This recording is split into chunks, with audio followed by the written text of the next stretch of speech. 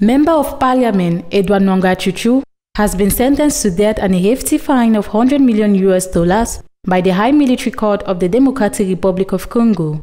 A native of the Masisi territory in North Kivu and president of the CNDP, is charged with treason, illegal possession of weapons, and a participation in the M23 insurrectionary movement.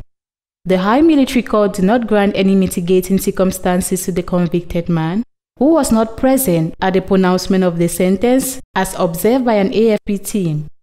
Mr. Nwanga's defense on its part had pleaded for acquittal and has announced its intention to apply to the Supreme Court. On February 28, 2023, the Kinshasa Press reported the discovery of a number of weapons in a property owned by Edward Nwanga in Masisi.